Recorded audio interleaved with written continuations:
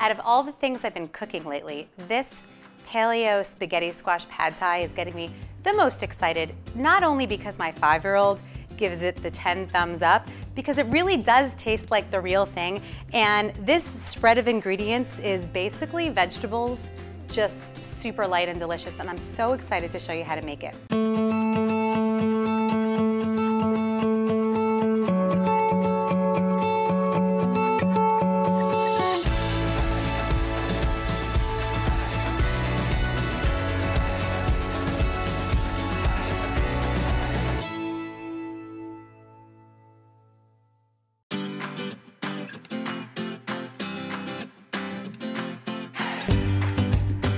So I'm just gonna finish slicing up my onions, and then we're gonna put the onions in the pan.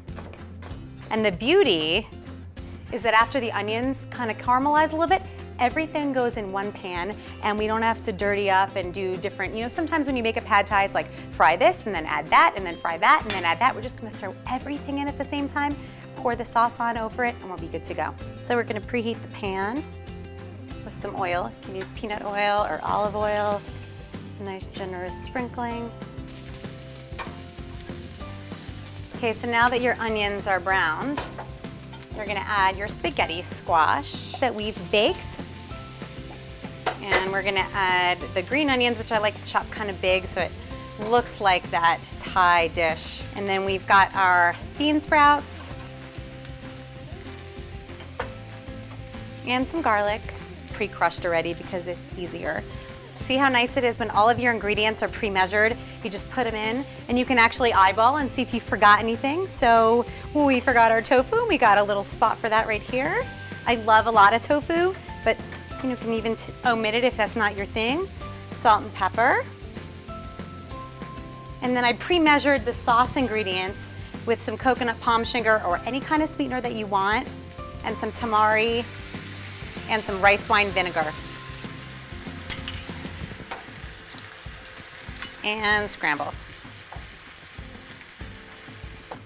And then I let this go on high just to kind of evaporate some of the sauce a little bit. See how the egg is nice and cooked. Oh my God, yum. Sprinkle of crunch. Today we're using peanuts. You can do cashews or almonds or anything crunchy that you like to put on top. Do a little squeeze of lime, however much you like.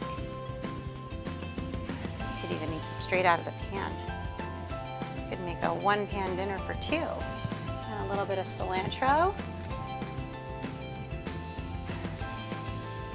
And it is done. Everyone's about to come for lunch, but I'm so excited about this dish that I have to take a bite first. Oh, and it even looks like pasta.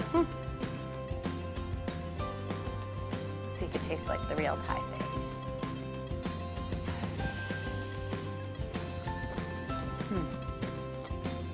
Such comfort food. Yes, so good.